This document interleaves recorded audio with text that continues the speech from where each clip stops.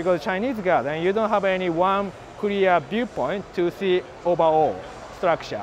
But you have to go into, then wander around, then suddenly you find some like a view spot to have like a very calm, like a peaceful like a view, which is kind of edited by having like a different distance like a view from close to the middle scale. Sometimes they overlap with something outside of the boundary of the garden. I think that is kind of harmonized. That's kind of like an understanding of the nature in like a beautiful way. I think this kind of understanding how to borrowing something beautiful from outside of your boundary, or how to make a balance between each scale. I think that we can really learn, try to put in the urban scale or like architectural thing, like what we are doing in the contemporary city design. So that's why sometimes we carefully look around what's kind of context or what's kind of a beautiful thing, and we can really connect our building to them together.